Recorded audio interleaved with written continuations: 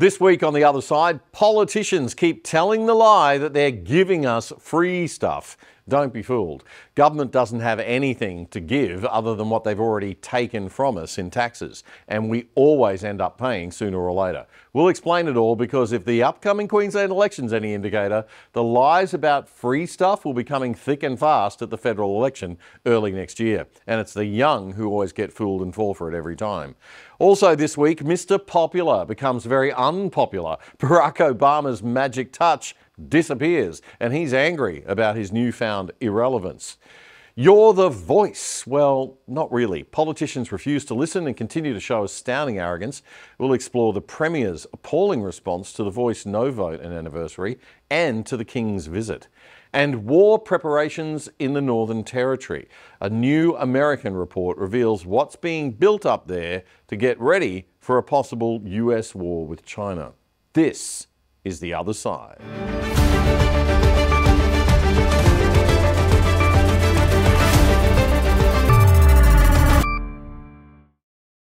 G'day Perth, g'day Hobart, g'day Australia. This is episode 332 of The Other Side for the weekend commencing Friday the 18th of October 2024.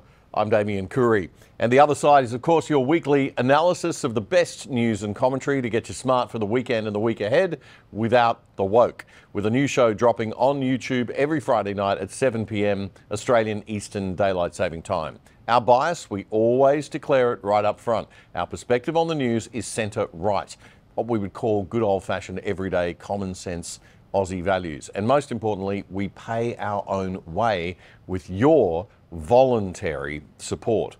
And speaking of voluntary support, we have a big announcement to make. The launch of our new website and our new members club, the exclusive side.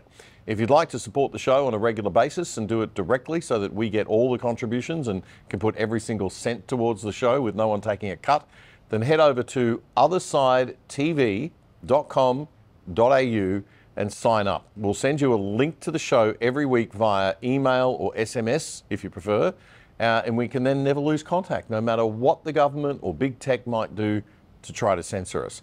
That's othersidetv.com.au. Check it out.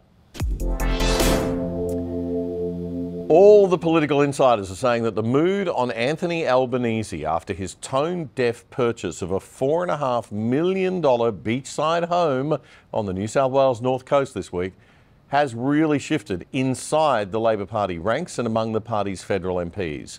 People are not happy and they're letting it be known. Albo was warned, apparently, not to make the purchase so close to an election and amid a national housing crisis. He didn't listen.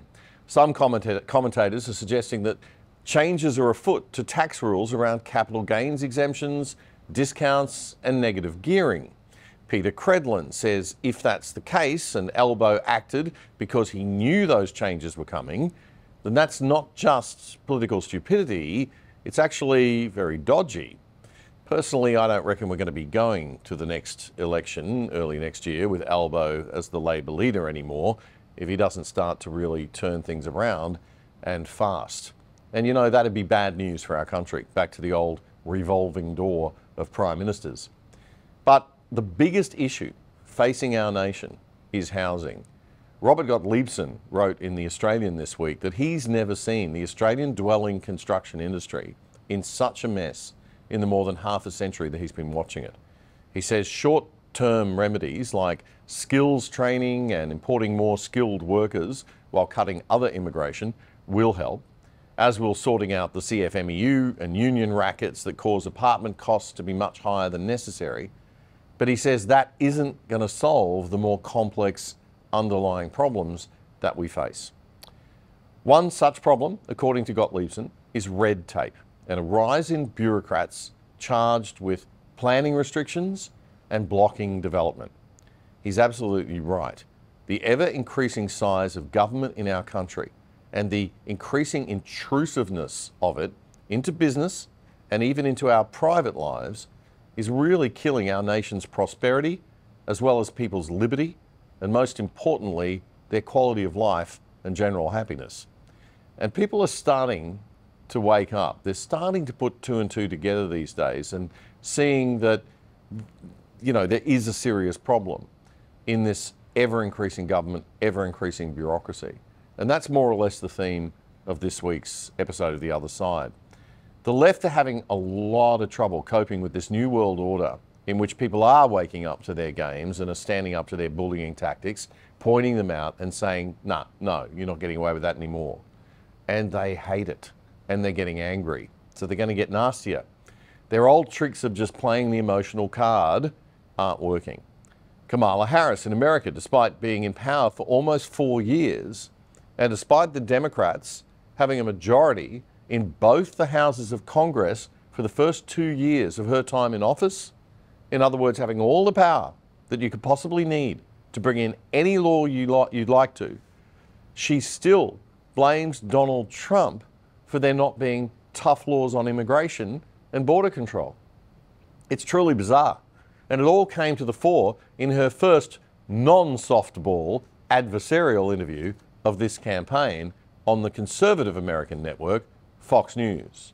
Journalist Brett Baier played the vice president a soundbite of a woman whose daughter was murdered by a criminal who'd entered the US illegally and was released into the community under the Biden-Harris catch and release policy. I believe the Biden-Harris administration open border policies are responsible for the death of my daughter. That's the early days. So do you owe them an apology is what I'm saying. I will tell you that I am so sorry for her loss. I am so sorry for her loss. Sincerely. But let's talk about what is happening right now with an individual who does not want to participate in solutions. Let's talk about that as well. But do you want to answer in all fairness, I told you, I feel awful for what she and her family have experienced. During that time, you said repeatedly that the border was secure. When in your mind did it start becoming a crisis?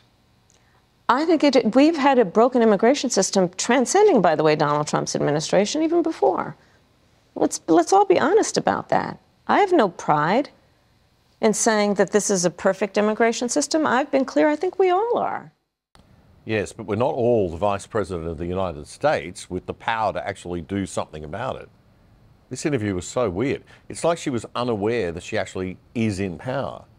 Let me repeat, she had total control for the first 2 years of both houses of Congress and the executive. And even now, without a majority in the House, the Biden-Harris administration can still do presidential executive orders to get things done, like Trump did before 2020. So blaming Donald Trump for your failures after almost 4 years in office is simply absurd or a lie. And Congress ultimately is the only place that's going to get fixed, Brett. Well, that's how this system works. That's the premise of this question. But there were 90-plus executive orders that were rescinded in the first days. Many of those were Trump border policies. I'm not going to stay here because there's other things to talk about, but you frequently talk to the Border Patrol Union for support of that bipartisan bill, and they did. They supported it. But they also just endorsed Donald Trump and said, you've been, quote, a failure with border security. Why do you think they said that? I think they're frustrated, and I get it.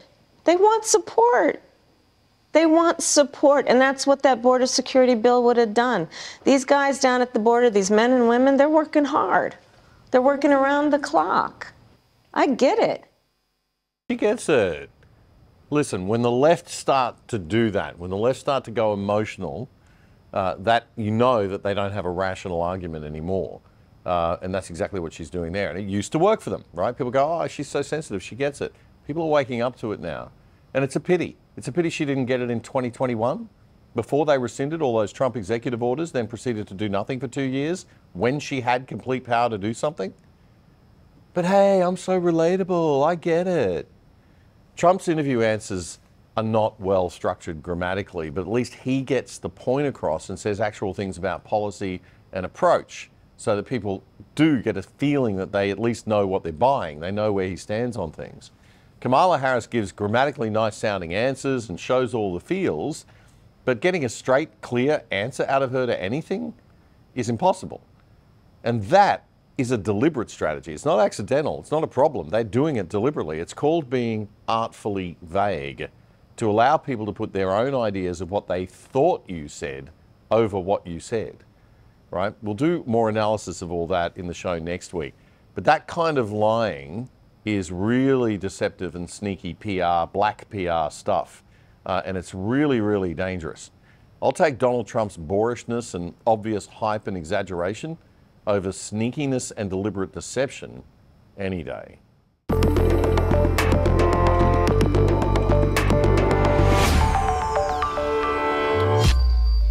This week, we were treated to this wonderful picture in our media. It's our esteemed Prime Minister riding on the Gold Coast light rail with the Premier of Queensland, Stephen Smiles Miles.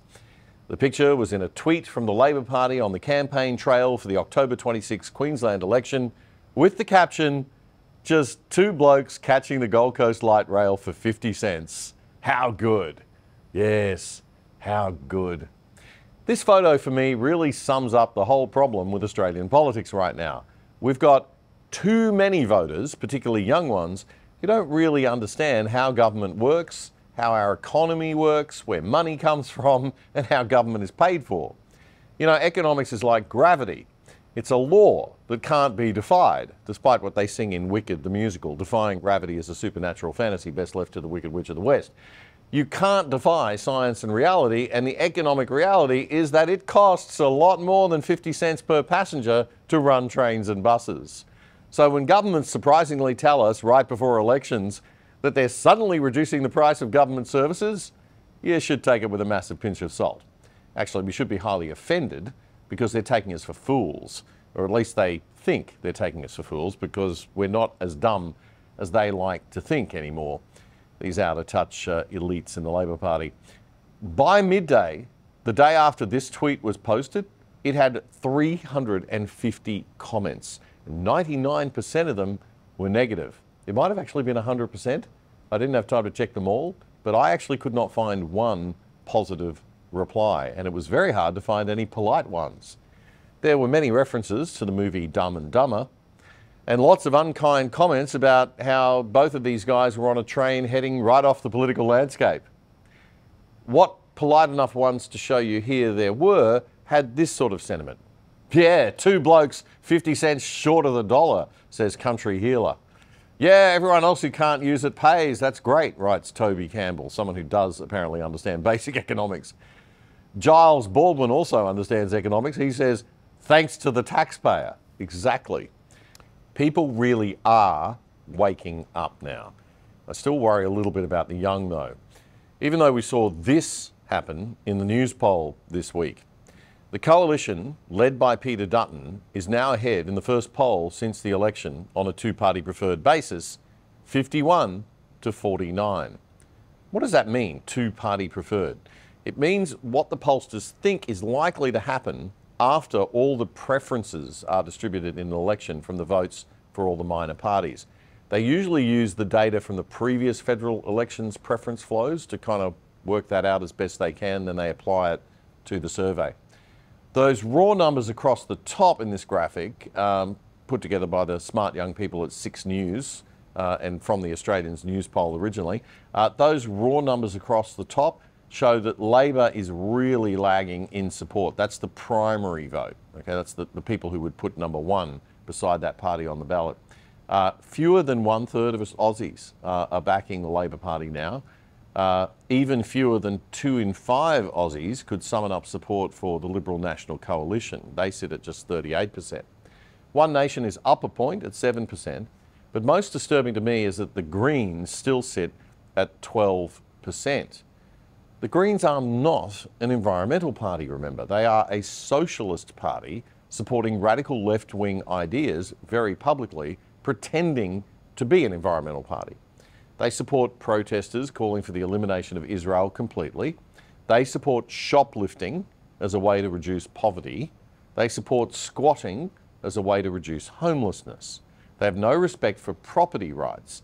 They think open borders and endless immigration is right for our country.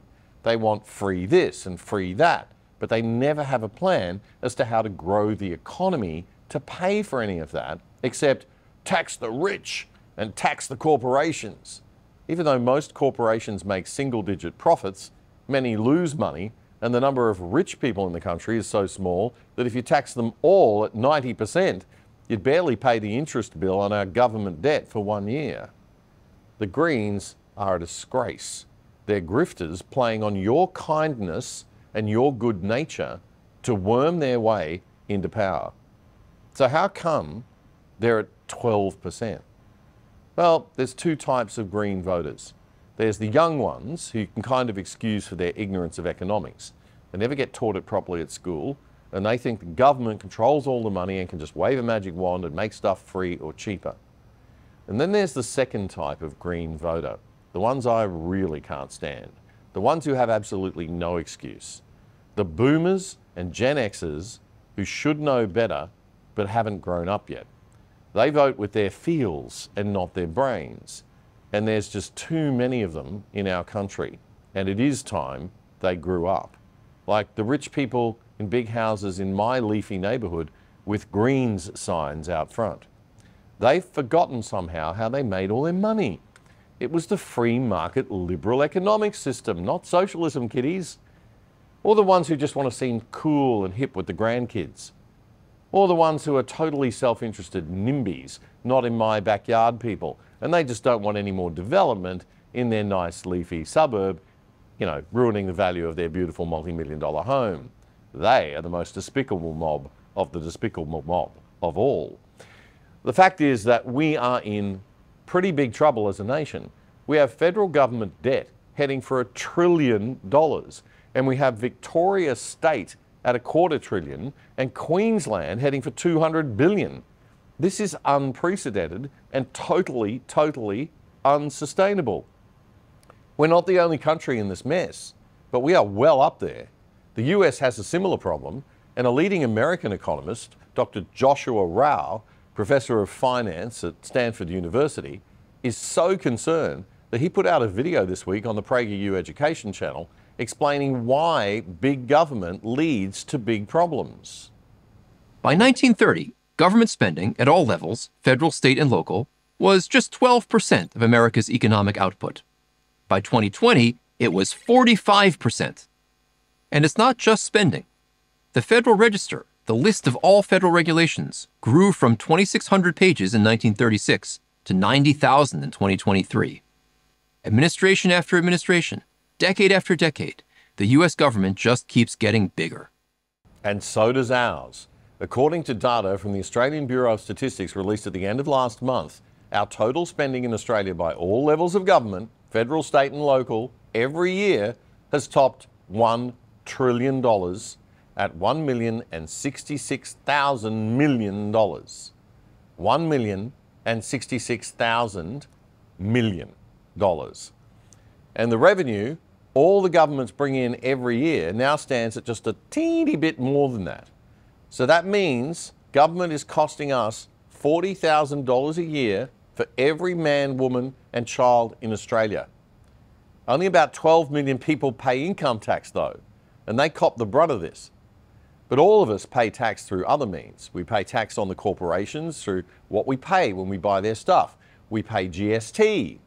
We pay all sorts of taxes and charges and fines imposed by governments. Notice how they're getting crazily out of proportion to the offence. But it just keeps going up and up and up as government gets bigger and bigger and bigger. After all, why would any government want to reduce itself in size and power? What's the incentive for that? The only incentive would be to help them get elected if we voters actually valued less government and less government spending. But we don't. We keep rewarding the parties and the politicians that say they will spend more and give us more free stuff, which of course everyone with half a brain realizes isn't free. Back to the American example for a moment. Proponents of bigger government say that as America's challenges grow, the only entity that can meet these challenges is the government. Are they right? Let's consider three major areas of spending: education, healthcare, and social welfare. Education comprises about 14% of all government spending. From 1966 to 2016, adjusted for inflation, spending per student nearly tripled, from $4,700 to almost $14,000. Has student performance nearly tripled? Nope. Another big area of government spending is Medicare. Its equivalent in America is Medicaid, and only the needy and the elderly get it over there. Now, Britain has a system of total public health care called the NHS, which is broke, and health services are in an absolutely terrible state. In America, is Medicaid achieving better outcomes? In a 2013 paper in the New England Journal of Medicine, researchers studied the expansion of Medicaid coverage for low-income adults in Oregon. They found that Medicaid coverage generated no significant improvements in physical health outcomes. The results are also disappointing for the federal welfare programs that comprise America's broad social safety net. These programs make up more than 20% of all government spending. In 2022, the federal government spent $9,000 per household on 80 different welfare programs. But these programs, in addition to mind-blowing costs, have all sorts of unintended consequences. For example, Americans have been famous for their mobility, their eagerness to follow opportunity wherever it takes them. But a 2018 Yale Law School study found that welfare programs often discourage low-income people from relocating to find better-paying jobs. Why? Because they don't want to lose the benefits they're getting in their state. It makes sense. In fact, lots of productive people have left the high-tax, high-debt states like California, while lots of people who want welfare have moved there. So Professor Rao says all this government spending isn't making Americans smarter, healthier, or wealthier.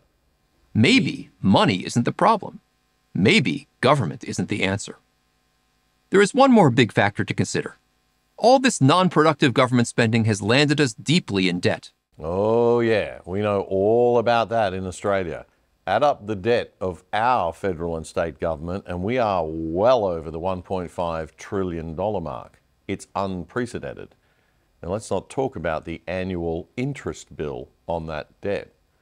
Now the economists will say, oh, Australia's debt is a lower share of our GDP than other countries.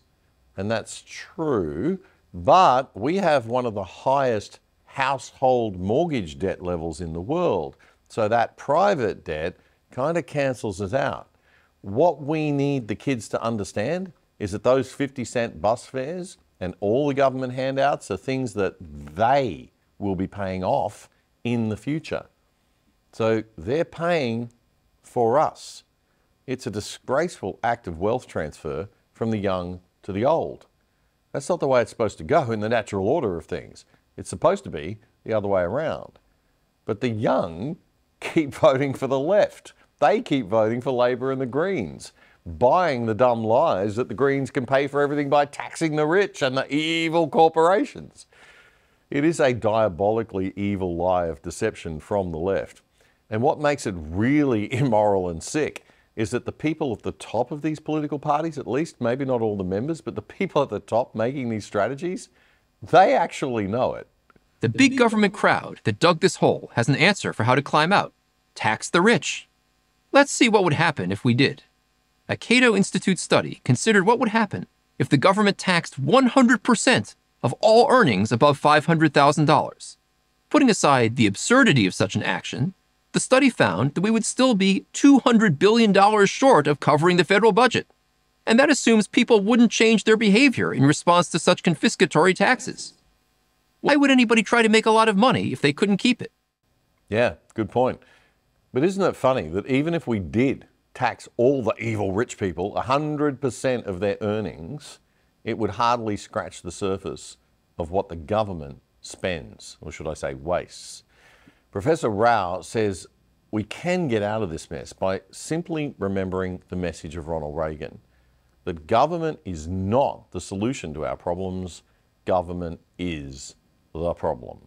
For America's first 160 years, until President Franklin Roosevelt's New Deal, the government played a remarkably modest role in Americans' lives, and the nation prospered. The world had never seen anything like it.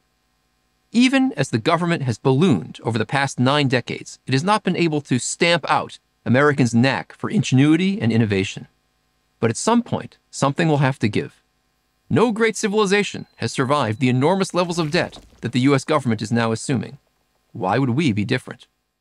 That video is available in full on the PragerU website at prageru.com. If we in Australia think we're any different, we're kidding ourselves. We're also hugely tied to the United States economically. We're also tied to Britain and China, but their economic stories and size of government are much, much worse. We need to decide. We've got an ACT election coming up this weekend. We've got the Queensland election coming up next weekend. Labor and the Greens are in power in the ACT, and they'll probably stay that way because that is, Canberra is the city of bureaucrats, right? We can expect that. But we've got to ask ourselves, do we really want Greens, more Greens? As people move away from the major party, voting Green is really a very, very dangerous thing. Are we going to go down this socialist path? Are we going to buy into that simplistic Greens narrative? Are we that stupid? Of tax the rich, tax the evil corporations. That's how they're going to pay for everything, is it?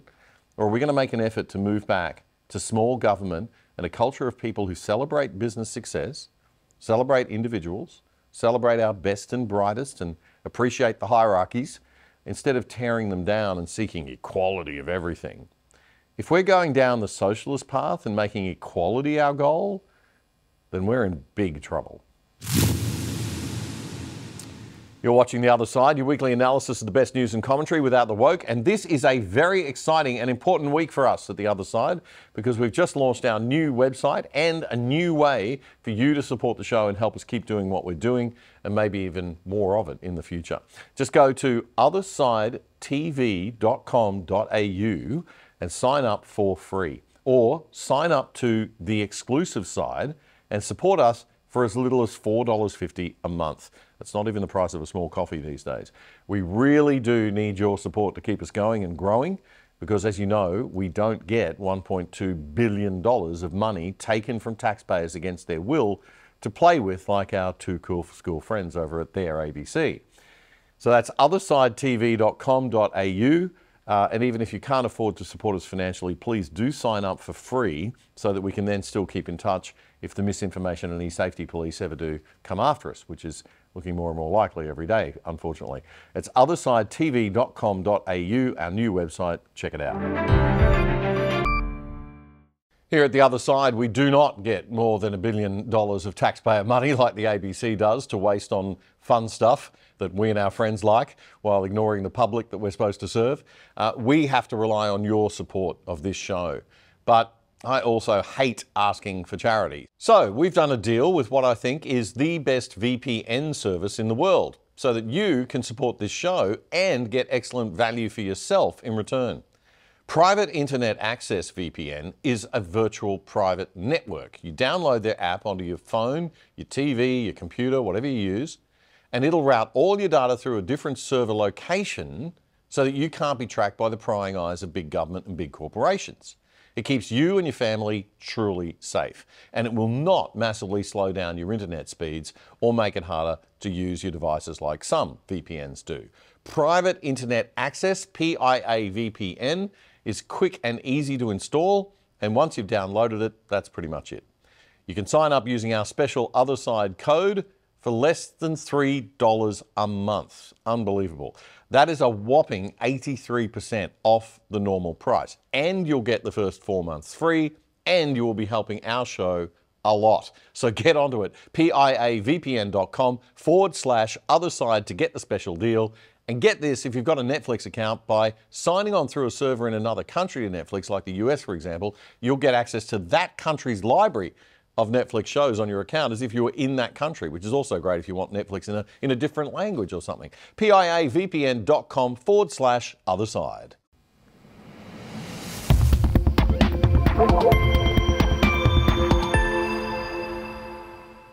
The extremely patronising nature of left-wing politics and thinking was on full display in the US presidential campaign this week, as former President Barack Obama decided he was going to scold black men for supporting Donald Trump.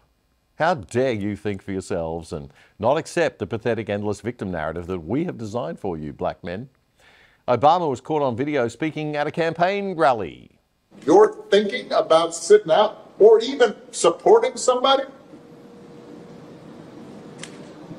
who has a history of denigrating you because you think that's a sign of strength, because that's what being a man is? Putting women down? That's not acceptable. Wow, whole lot of assumptions there. He wasn't speaking at a campaign rally, he was speaking to his campaign team, I should correct myself. But it's the same old deplorables narrative again, right? What he's saying there is that if you're an African-American man and you're not voting for Kamala Harris, then you're a sexist pig. It couldn't possibly be that you're actually smart, that the reason you're not voting for Kamala Harris is that she isn't able to articulate a clear policy position on things, doesn't seem to be able to speak off the cuff in an intelligent way, or is just not up to the job and has proven as much in the almost 4 years that she's already been in power. Oh no, it couldn't be any of those things. It must be that you're just a sexist pig with a woman problem. Honestly, is anyone else getting tired of this lame gaslighting excuse that feminists and the left use to manipulate us? If anyone criticises a woman, that we're therefore automatically only criticising her because she's a woman? Actually, yes, a lot of people are getting sick of it, as we've said in the show. Most black men in America are waking up to it, and Obama copped the roasting he so richly deserved for that pathetic, patronising tantrum. But before we get to that, I want to show you more of what he said, because on this show we go deeper. He's looking angry. There's nothing worse than a lefty whose power is fading. The authoritarian really comes out in them, and so do the tantrums. How dare you not do what I say? How dare my old tricks not be working anymore?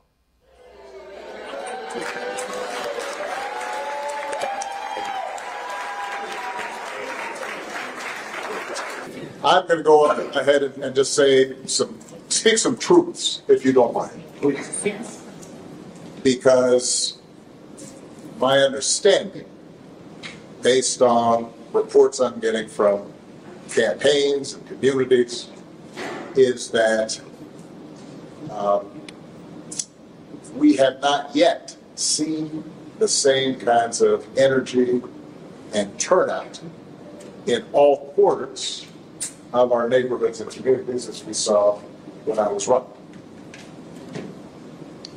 Now,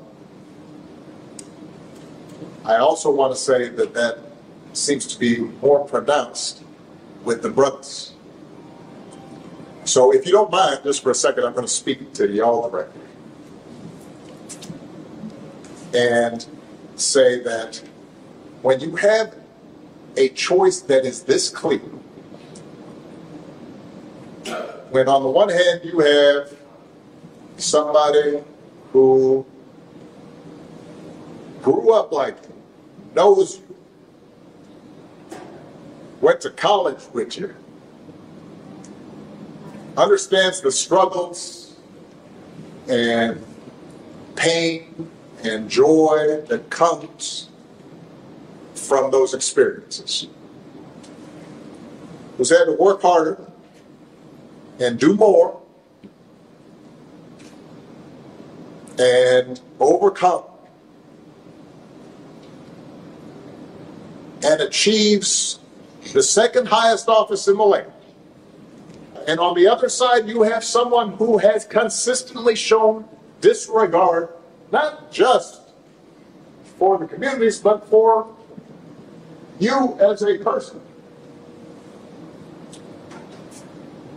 And you're thinking about sitting out?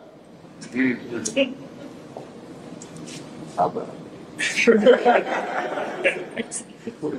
But, you know, Cousin Pookie might be. And you're coming up with all kinds of reasons and excuses.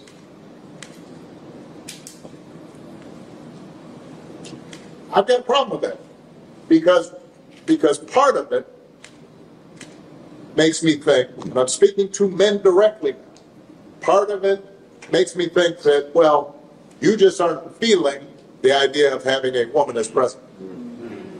And you're coming up with other alternatives and other reasons for that. Oh my God, this is just so manipulative. You aren't feeling having a woman as president and you're coming up with other reasons to justify that. No, sorry, mate. You see this kind of argument all the time with the left in Australia too.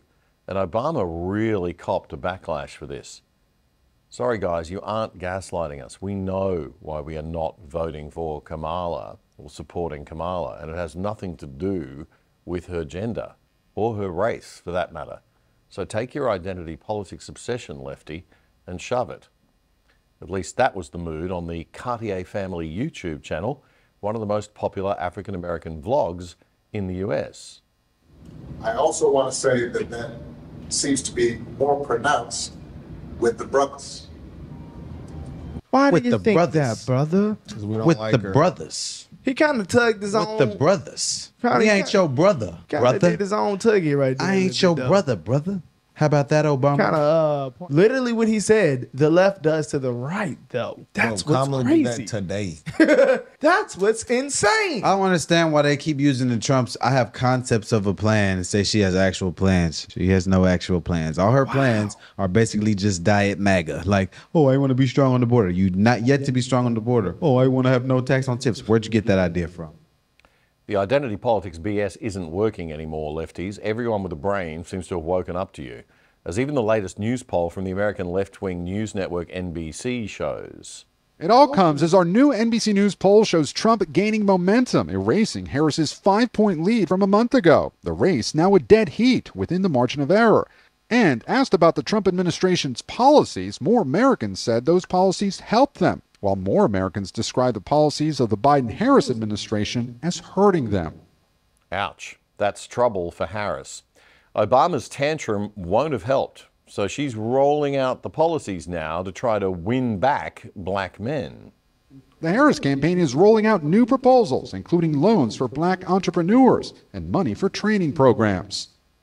Another brilliant black man with a huge online video show and following in the US is Devori Darkins. He was highly unimpressed with Obama's patronizing rant. Why is former President Obama making it about black men? What is it? Is it going to be black men's fault why she doesn't get elected? Why can't it just be, hey, if she doesn't get elected, it's because a multitude of things. She's a part of an administration who's failed to do their job. She was the border czar. She failed on that. There's chaos in the Middle East. That's on their record as well. People can't barely get by because the cost of living has soared. Why can't it be about that? Why are you going out and making it about race? Because they're desperate. The Democrats always assume they have the black vote, but with 20% of black men now saying they'll vote for Trump, and that number rising every day, they're panicking. This is only going to continue to backfire because the credibility when it comes to former President Obama has been burned when it comes to the black community. He sold us a lot of hope, but did not deliver. So for him to come out and tell black men, you need to vote for her because it's unacceptable if you're going to support Trump, that right there is going to sting, but it's not going to sting for black men. It's going to sting for her campaign. Yep. And even the radical far left-wing Bernie Sanders supporter, Nina Turner, a Democrat state politician in Ohio, a media commentator and an academic, even she was slamming Obama's position. Why are black men being lectured to? Why are black men being belittled in ways that no other voting group? Now, a lot of love for former President Obama, but for him to single out black men is wrong. And some of the black men that I have talked to have their reasons why they want to vote a different way. And even if some of us may not like that, we have to respect it. So unless President Barack Obama is going to go out and lecture every other group of men from other identity groups, my message for Democrats is don't bring it here to black men who, by and large, don't vote much differently from black women.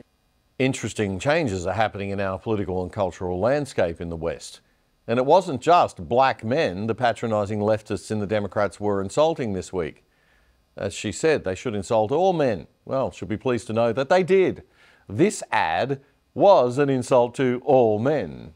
And I'm man enough. I'm man enough to enjoy a barrel-proof bourbon. Neat. Man enough to cook my steak rare. Man enough to deadlift 500, then braid the out of my daughter's hair. You think I'm afraid to rebuild a carburetor? I eat carburetors for breakfast. I ain't afraid of bears. That's what bear hugs are for. I'll tell you another thing I sure as shit am not afraid of. Women. Wow. Okay, so that's apparently what men are like, according to, I'd guess, having worked in New York periodically in my career in one of my many PR jobs, a bunch of under 40-year-old marketing executives, mostly female and beta male, who grew up in big cities and never leave them. The American equivalent of an Australian ABC producer. See, normal smart people actually know what they don't know. The problem with these kids is that they're ignorant and they think they're smart. And all they do is end up embarrassing themselves and their clients again and again by producing garbage like that. As one commentator put it, that was cosplay. Actors pretending to be what young urban women think men think and act like. You see, we're just all dumb, buffhead, deplorable yobbos, and if we were really sophisticated and well-educated like them, well, we'd understand that the only reason that we don't like Kamala Harris is because she's a woman and we're all big sexist pigs. Same old dumb lefty trick again. Same big fail. They want to be childless cat ladies? Have all the cats you want. Woman wants to be president? Well, I hope she has the guts to look me right in the eye and accept my full-throated endorsement. I'm man enough to be emotional in front of my wife. In front of my kids. In front of my horse. Oh my God, is it 1962? The old men can't express their emotions, and only if they express their emotions, the world would be such a better place trope. Guys, really, you know, men can express their emotions today. We're absolutely fine. Thank you very much. The problem these days isn't men not being able to express their emotions. It's men generally and masculinity generally, the non-emotional, rational side of humanity that's being disrespected and ignored and ridiculed, and constantly men having their needs made secondary to women's needs so often, not all the time, but often in our modern culture. So an ad like this, made by women, patronising men and mocking outdated, silly stereotypes that only exist in the minds of dumb young feminists, yeah, that's not going to work. And it got slammed, as political news site The Hill reported. Reaction to that ad was extremely negative. The writer Lyman Stone said on X, "Is there anyone who watches this ad and doesn't feel like it was written by a lizard in a skin suit asking ChatGPT, list of manly things?" Christopher Rufo wrote, this ad is amazing because neither poll in the argument captures the spirit of being a real man. It's not about barrel-aged bourbon, deadlifting 500 pounds, nor is it about supporting IVF or voting for Kamala Harris. These are both caricatures. One is a left-wing mistranslation of manosphere masculinity. The other is an attempt to redefine masculinity. In left-wing ideological terms, taken together, they represent a phony simulacrum of the male nature. Podcast host Tim Pool was a bit more succinct. He wrote simply, "It's like Kamala has never met a man before. This Kamala ad is epic cringe." Epic cringe. Did you know that for every 2 to 3 teachers in Australia working hard in classrooms across the country, there is one taxpayer-funded bureaucrat sitting behind a desk doing admin and making and enforcing rules and regulations that make those teachers' jobs even harder? That's right, one bureaucrat for every 2 to 3 frontline teachers. That's how bloated our public service has become. But you'll never hear about it from the regular teachers' unions because they also represent many of those public servants. So says the leading alternative teachers' union in Australia, the TPAA. If you're a teacher, it's time to change to a union that will not only look after you without using your money to support the Labor Party, but which is taking on the government education system to sidestep those bureaucrats and use the savings to pay all teachers 25% more. The current waste must stop. All the red tape doesn't just suck up resources and time, it actually takes the teachers away from teaching our kids, and it wastes their time filling in crazy paperwork for meddling bureaucrats. So join the union that will actually stand up against big bloated government. Join the TPAA, the Teachers Professional Association of Australia. To find out more, just Google TPAA. The TPAA's fees are half the price because none of your money goes to any political party. And as an Other Side viewer, if you use our special code OTHERSIDE1 when you sign up, you'll get a further $100 off your first year's fees as a rebate on your first payments. Go to tpaa.redunion.com.au, tpaa.redunion.com.au to sign up now for a better union and support the Other Side too by supporting our sponsors. Thank you, teachers, you legends.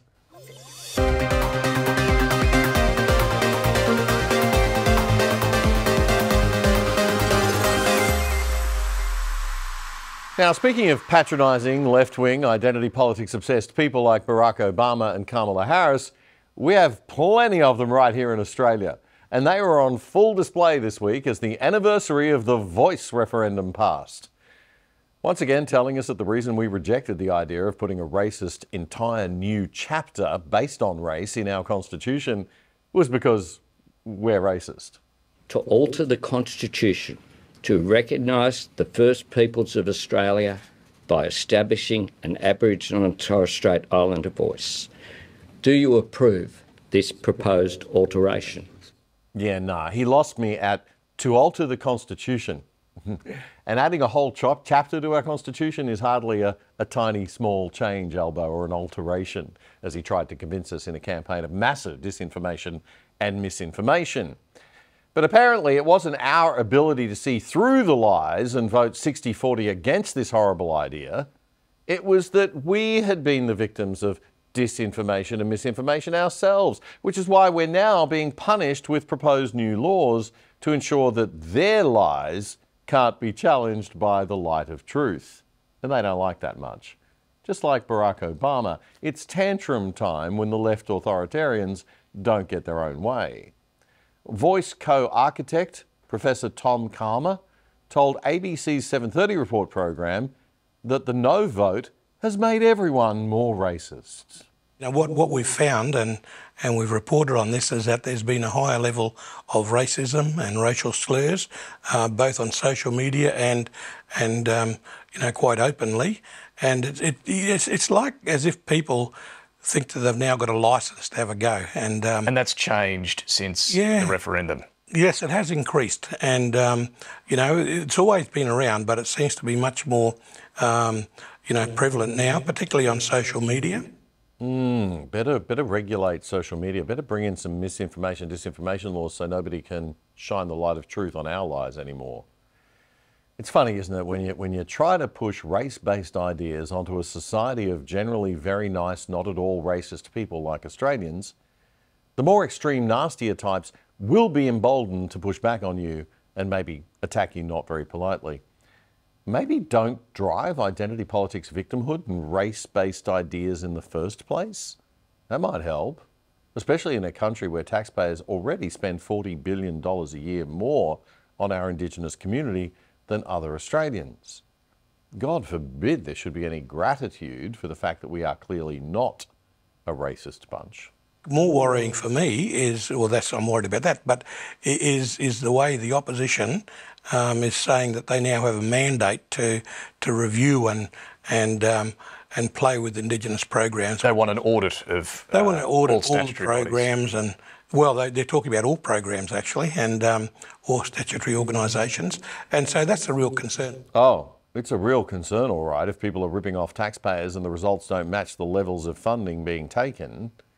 The opposition's Senator Jacinta Price wants that review so that she can get the money out of the hands of the grifters living large off the fat of a bloated bureaucracy and put it back where it is needed in feeding and educating and housing people in disadvantaged regional communities. God forbid you should have to undergo an audit like everybody else in the world has to. The Shadow Minister for Indigenous Australians told Sky News that there were a number of reasons why Australia voted no to the voice to Parliament. I think there was very little detail for people to understand exactly the consequences of what the voice might be. I think Australians didn't want to be divided along the lines of race within our constitution, and saw a whole lot of red flags that weren't, their concerns weren't quelled by the Yes campaign at all. She's a bloody smart and articulate woman, is Senator Price, and she's called out the left's patronising nonsense too. I think the fact that Australians were told they'd be on the wrong side of history, that that they were racist, calling people names isn't the way to go if you want their support. And I think there are a lot of concerned Indigenous Australians that we didn't necessarily see out in public, but thought that how was this bureaucracy going to be any different to any other bureaucracy? And concerns that were raised with me were around, it's just going to create more division within our communities and families, and who gets the powerful positions and that sort of thing. Shadow Minister for Indigenous Australians and future Prime Minister, I hope, Senator Jacinta Price, speaking to Sky News. She says the idea of a legislated voice, as we've seen in some state parliaments, a voice imposed by law and legislation, is a step in the wrong direction, and the focus now needs to turn to achieving tangible outcomes for marginalised Indigenous Australians. Despite the fact that Australians voted 60-40 against the voice and 70-30 in some states like Queensland, and the only place that voted for it was the ACT, the bureaucrat city of Canberra, at 60-40 in favour, showing how out of touch our federal bureaucrats in Canberra really are with the rest of the people of this nation. These state governments continue to persist with legislated voice-style initiatives, again sending a message that our elected leaders do not care about responding to what we say and serving us, but they very wrongly think they're there to rule over us. You're watching The Other Side, your weekly analysis of the best news and commentary without the woke. And this is a very exciting and important week for us because we have just launched our new website and a new way for you to support the show and help us keep doing what we're doing, and maybe even more of it in the future. Just go to othersidetv.com.au and sign up for free, or better, sign up to the exclusive side and support us for as little as $4.50 a month. That is not even the price of a small coffee these days. We really do need your support to keep us going and growing, because as you know, we don't get that $1.2 billion of money taken from taxpayers against their will to play with like our Too Cool for School friends over at their ABC. That's othersidetv.com.au, and even if you can't afford to support us financially, please do sign up for free, because then we can keep in touch, and if those misinformation and e-safety police come after us, othersidetv.com.au will still be available to you. Our new website. Check it out.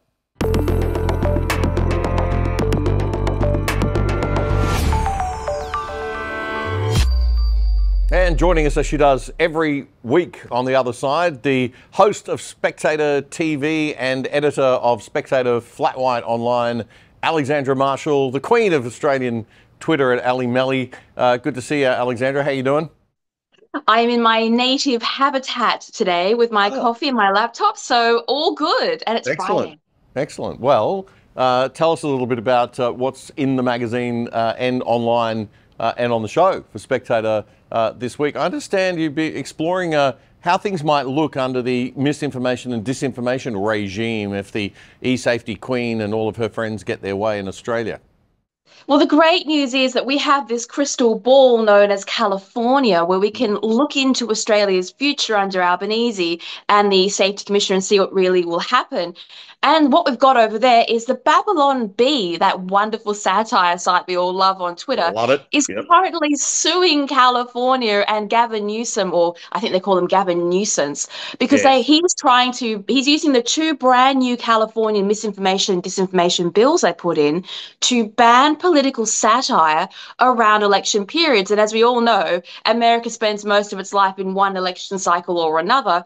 And so basically it's banning satire off the internet. And they're doing it under the idea of, oh, well, it's misinforming people and it could be dangerous. So that's one problem we've got. The other is in California, again, a committee has just stopped Elon Musk from expanding his marvelous space program because they don't really like him tweeting mean things online about transgenderism. So the entire future of the world's space race is hinging on some California people who don't like social media. Fantastic. There's our future right before our very eyes. Misinformation and disinformation laws used by a left-wing government to oppress and censor freedom, essentially, which is what we're going to end up with here. California is kind of a crystal ball for us. I understand that it was the video, the parody video, the parody election ad about Kamala Harris that first offended Newsom and led to these laws against satire coming in and against the Babylon Bee. But it seems that that's backfired. There's been what they call online a Streisand effect, in that that video has now been seen by hundreds of millions of people, as Elon Musk tweeted last week, I think. Well, it's exactly like the cats and dogs effect that we saw with Donald Trump, where they said, "Oh, you can't have this whole cats and dogs comment," and now there's an entire song and people are cheering and singing along to it at the beginning of Trump events. Same sort of thing with the Babylon Bee. But look, we've also got in the magazine our editor-in-chief Rowan Dean talking about cliff faces, and cliffhanger, I think, is the title of his article this week. But when I think of cliffhanger, Damien, I think of Sylvester Stallone hanging off the side of those mountains in that 90s era film, you know, that when he was really gorgeous. But instead, we've got Albanese, who appears to be, I don't know, redirecting funds off regional roads like my road, and he's instead upgrading roads to his, you know, new beachfront cliffside mansion. That's the type of cliffs Australia has right now. Yeah, a little bit out of touch, a little bit tone deaf, as they say, and a little bit weird. We'll find out more about that one. I don't think that story's going to be going away anytime soon. And you've got one more extremely interesting little piece for us as well. I'll let you explain this one. Yes, so our wonderful contributor, and who is also the editor of Quadrant, Rebecca Weiser, has a piece this week about the Grand Mufti. Now, this story, you see it come up every now and then, but really it remains mostly unknown. But this is the Grand Mufti who was whispering in the ear of Hitler during the Nazi regime and is basically responsible for Hitler's extermination of the Jewish people. Now, what she wrote, and I've got one short paragraph here for your viewers because you'll find it very interesting. She wrote, "It was the Grand Mufti who initiated the practice of calling Zionists Nazis, which takes the chutzpah because you can recall he was on the Nazi payroll. When Hamas fighters painted inverted red triangles on places they planned to attack, they are copying the Nazis who forced all inmates of concentration camps to wear inverted triangles." Now, this is the reminding people about where this history actually came from, because right now we've just seen another Hamas leader is gone. Thank goodness. There's one less one in the world. But there's an awful lot of people online, be they Christian or Islam, who are praising this dead Hamas leader as some kind of hero. And that's really disturbing. So pieces like this, which show the history, are very important. Yeah, I don't understand it. I don't get this reaction. I think it's way over the top. And we've got... You're a journalist, Damien. Journalists with 500,000 followers praising this dead Hamas leader as a hero of the people. From which organisations might these journalists come? I'd have to look him up. Yeah, but, it's all right, but there's no such... They are Western journalists, Damien. Yes, yes, and no such thing as a neutral journalist would be my philosophy. But anyway, only those of us who try to sort of tell the truth and give the other side of the story, which is exactly what you do over at Spectator, Alexander. So I hope everyone gets onto that. Checks out Spectator TV Friday nights at 9 o'clock. You drop it. So good to see you. We'll chat to you next week. Thank you very much, Damien.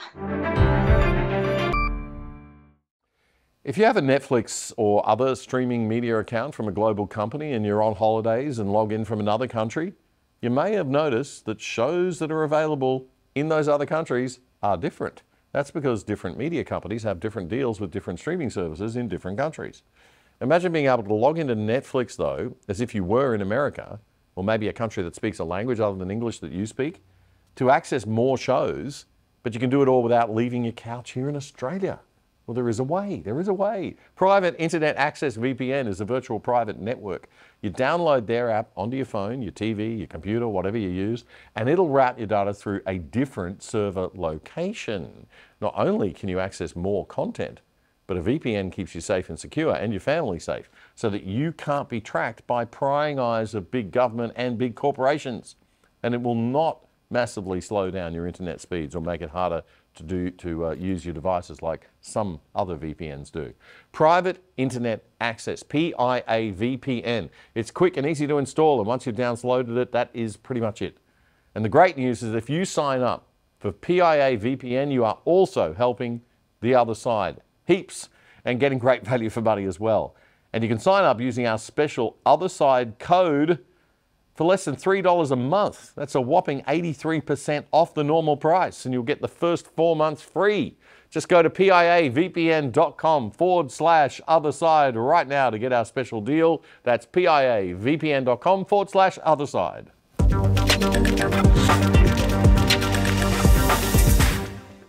Politicians and senior bureaucrats who think they do not serve us but rule over us need to be taught a lesson and pull their heads in. We will punish you at the ballot box. And it's not only in relation to the Voice referendum result that they seem to be completely ignoring and running roughshod over us because they think they know what's best for us dummies. This week we also discovered that most state leaders think that we had a referendum on the Republic again and that most Aussies voted not to be a constitutional monarchy anymore. I must have missed that one because, no, we didn't. But not one state or territory leader wants to attend the King's official reception event in Canberra. He's coming all this way and they can't even get to Canberra to say hi. Here's how the British media saw that news. The King and Queen are heading down under on a 9-day tour of Australia. It'll be the King's 17th official trip to the country and the first Commonwealth realm he's visited as monarch. But it's been reported that no state premier will be attending a planned reception to welcome the royals. This is a big moment for the King. It is his first major overseas tour since his cancer diagnosis. Australia will be the first realm he's visited. And for Australians, this is the first time they've ever had a reigning British king in their country. Now, the King has already, as we've been hearing, had to condense his tour due to his health. But I think a visit to the landlocked capital, Canberra, was never not going to happen. And it's here where he is head of state, of course. He's due to address a reception at Parliament House, the very political heart of the country. The Buckingham Palace said that that event would be attended by political and community leaders, but it's now being reported that not all will be there. So the 8 state and territory premiers said they're not going, so they won't be there to hear the King's address. Now, the Sydney Morning Herald newspaper is describing this as a childish no-show. So the question is, what's going on here? That's Laura Bundock. She's Sky News UK's royal correspondent. What is going on here? I think it's tacky and cheap and pathetic, and the Sydney Morning Herald is spot on. Even if you're a Republican, the UK is a major ally and the mother country that gave us our systems of law and justice and parliament, and so much more that we continue to take for granted. Could we at least have and show a little bit of class? Or don't we do that anymore? We just behave like spoilt teenage know-it-all brats now, do we? Has that become our national cultural style? No, it hasn't. But it seems to have become the style of our political class who just will not listen and serve the people anymore.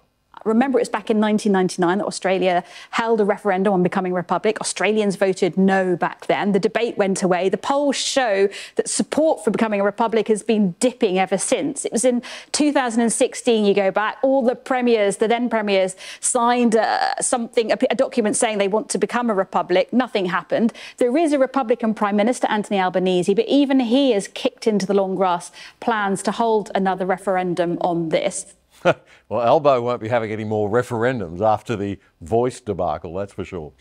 I think Talk TV's UK's Mike Bell was right on the money with this comment. Most of these state premiers, I mean, it's a bit like Sadiq Khan and Andy Burnham saying we're not going to meet Donald Trump when he comes over. You know, who cares, frankly? Most of them nobody's ever heard of. I read their names out to a couple of politicians yesterday, didn't know who they were. You know, they're lefties, they've got an agenda, and I suspect that King Charles is much more popular in Australia than any of them are. Spot on, Mike, well said. A new poll shows only 1/3 of us want Australia to become a republic. That's down from 45% at the time of the 1999 referendum. And most surprisingly, the poll from Pulse of Australia, reported in Sydney's Daily Telegraph newspaper, shows that 1/3 support, that very low 1/3 support, runs across all the main age groups from boomers right through to millennials. So there'll be no republic in our lifetimes. Charles and Camilla have always said that whether Australia becomes a republic is a matter for the Australian people to decide, and that they've always had a deep affection for this country. Classy. Pity our state premiers can't show a microdot of class and do their job of representing us for a change.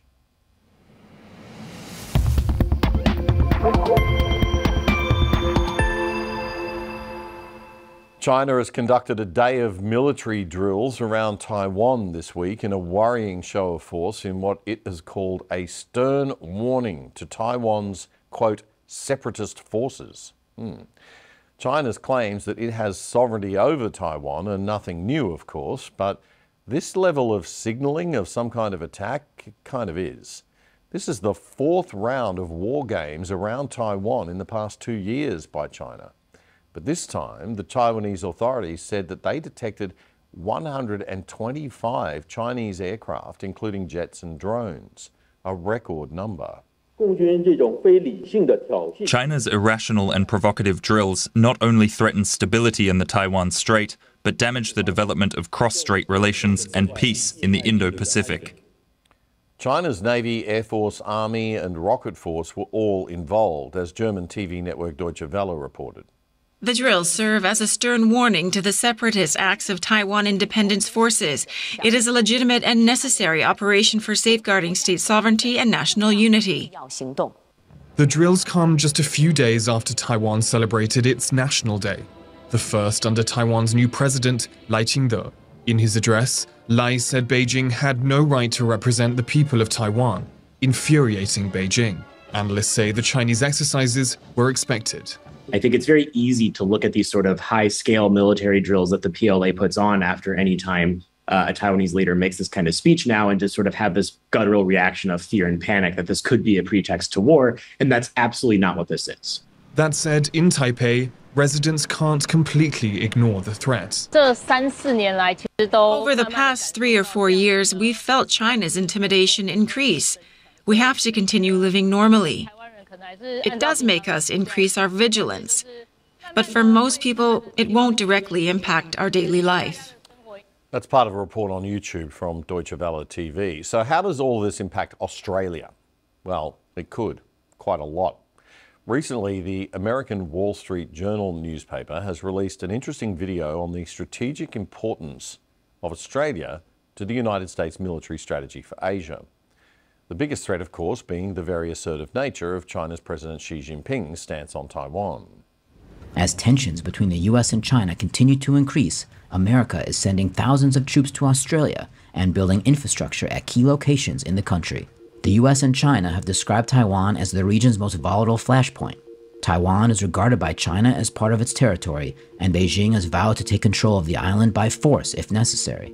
President Biden has said the U.S. would intervene militarily if that happened, potentially bringing America and China into direct conflict. And us as a result. The Wall Street Journal's Australia reporter, Mike Cherney, says that the US is sending tens of billions of dollars to upgrade infrastructure at several of these Australian sites. Tyndall is one of those sites, an airbase that will soon be able to host up to 6 B-52 bombers, long-range aircraft that can carry nuclear weapons. The runways and facilities here are being significantly expanded, making Tyndall one of the only bases in the region able to host B-52s. American Marines and fighter aircraft operate from bases in the north. U.S. military equipment is being stored over 2,000 miles away in the south. And American nuclear submarines will soon start rotating through a naval base on the west coast. Should war break out, the U.S. can send these forces to its network of bases spread throughout the region. There are 2,000 US Marines in Australia, commanded by Colonel Brian Mulvihill. Nobody wants a war with China, so how do these forces deter and bring stability to the region? It's really our main focus. We traveled with the Marines deep into the outback to see how they are fine-tuning a strategy seen as critical to fighting China in its neighborhood. Mike Cherney's full report can be found on the Wall Street Journal channel on YouTube. He goes into more detail about the US strategy and Australia's role in it should China ever decide to invade Taiwan. Any U.S. military action in the region would involve America's large military bases in South Korea, Japan, and Guam. But these bases and their fuel and logistics facilities would likely be targeted by China in the early stages of a conflict. Any reinforcements being sent from the U.S. West Coast to Asia could take days to arrive. Huge new tanks have been built in Australia's north to allow more American aircraft to refuel. The idea of creating infrastructure and to be able to forward posture capabilities is really important for us. US Marines Australia Commander Colonel Brian Mulvihill speaking to the Wall Street Journal. And that's all for this week on The Other Side, your weekly analysis of the best news and commentary without the woke. Please remember to tell your friends about the show. That's still the best way to help us. Do please follow us on X and YouTube. And we are now back on TikTok too. And watch out for our new shorts on YouTube also. They're very easy to share. Please do smash the like, subscribe, and every other button on all the platforms that you can. We need your help. We drop a new show every Friday night at 7 p.m. If you are watching on YouTube, to make sure you never miss any of our content, please hit the subscribe button below and hit the little bell, because that'll notify you when we post new content, and that's all free. And if you like what we're doing and you want to support us, do head over to our brand new website at www.othersidetv.com.au and sign up. Become a member and join the exclusive side where for less than $5 a month, you can help us keep on doing what we're doing and to help us grow into 2025 as well. Thanks for joining us this week. We'll see you next week. I'm Davey Yankuri. Bye for now.